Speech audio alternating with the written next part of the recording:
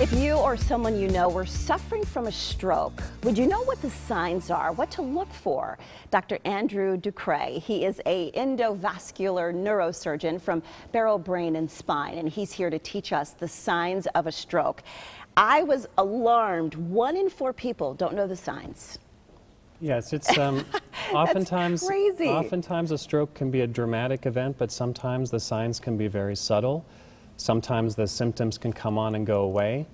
And so it's very important to recognize these signs and to really take action, seek medical attention. Right, and I think I said it wrong. Only 1 in 4 recognize the signs, I should have said. They recognize the signs. So what are they? What should we be looking for? Well, so I really like the American Stroke Association's FAST campaign. It's a mnemonic to help us identify the signs of a stroke. So F is for face.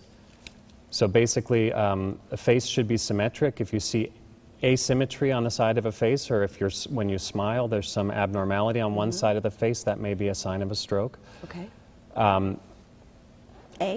A is for arm. So you ask the patients, or ask the family member or a friend to raise their arms up, and if one arm doesn't hold up as well as the other arm, that could be a sign of a stroke. Okay. And C is speech. Well, S is for speech. S, okay. And so if you encounter someone who's having trouble coming up with words or garbling their speech, or they're not understanding you, then that may also be a sign of a stroke. And, okay. And T is for time. So if any one of those F, A, or S basically are abnormal, then it's time to seek medical attention. All right, so FAST. I like that. Face, arm, speech, time. So we got to look for all of those signs. So when patients come into Barrow with stroke symptoms, what techniques are you all using there? So there's a number of things we can offer for stroke patients. The traditional technique, if you get to the hospital fast enough, is for us to administer a medication in the vein. It's called tissue plasminogen activator, TPA. It's a clot-busting agent. So basically, if you can get there fast enough, we can administer TPA. It can dissolve the blood clot. It can open up the blood vessel to the brain and improve the symptoms.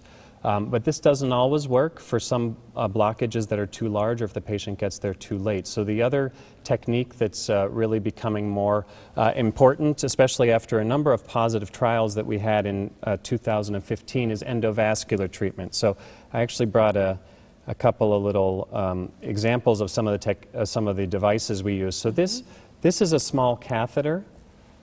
We call it a microcatheter, and through a catheter that we place in the patient's artery in their leg, we're able to track this microcatheter over a wire.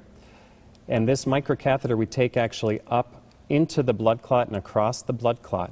And once we do that, this is what's known as a stent triever or stent retriever. It's very fine on the end. It is very small, very fine, and specifically designed that we deploy this across the blood clot in the brain. And this is what we're looking at right here? Well, exactly. So on the left side, basically, we see a cerebral angiogram, and you see that the blood vessel on the left side of the screen is cut off, and that's the blockage in the brain. And after we deploy and withdraw the stent triever, on the right side, you see we've restored blood flow to the brain. Wow. Dr. Ducruet, who's most at risk for stroke?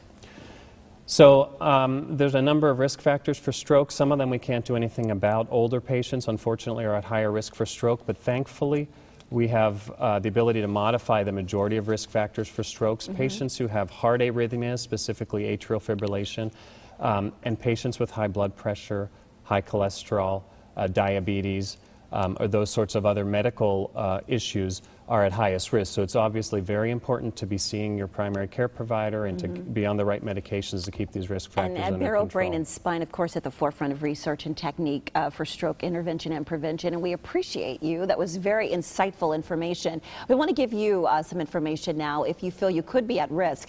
Here's some contact information for Barrow Brain and Spine. The number to call, 602-406-8450. They also have a website for you. It's barrowbrainandspine.com.